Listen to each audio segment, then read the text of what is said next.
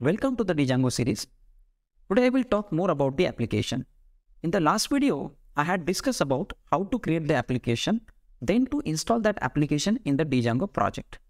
Today I will explore one by one all the files under that application. Before going to start the discussion, just I'll explain how to create the application and then install into the project.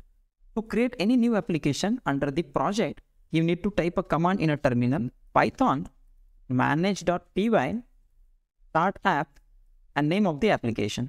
So in my case, let's say name of the application is coder. So using this command, we can create an application. Once the application is created, we can install that application under the project setting files. So go to the project folder. Under the project folder, you can find a setting.py.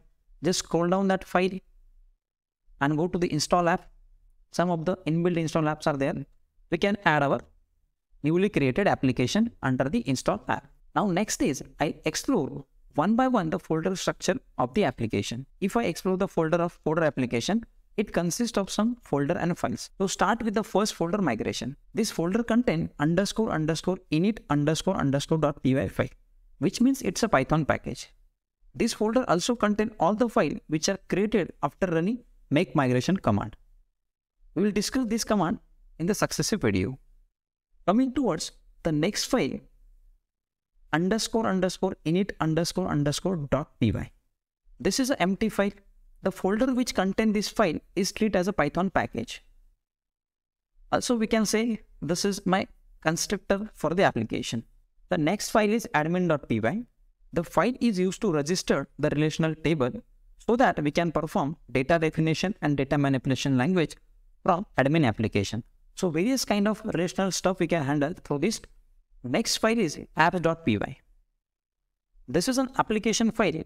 This file is basically used to configure the Python application. Coming towards the next very important file is models.py. This file is used to create our own model that will convert into the databases.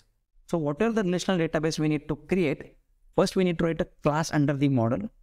Inside the class, we can write the variable, data type and size of the data type.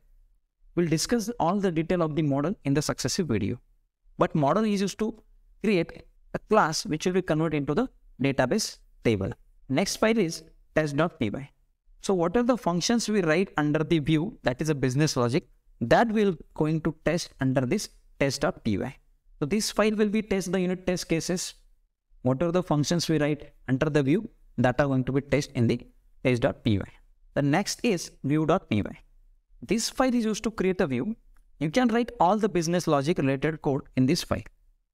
So what are the functionality that particular application is going to perform will be written into the view.py file. So whenever we create an application, these inbuilt files are created. We need to modify some files according to the need of the project. So in the next video, I explore how to write the views in the view.py file. Thanks for watching this video.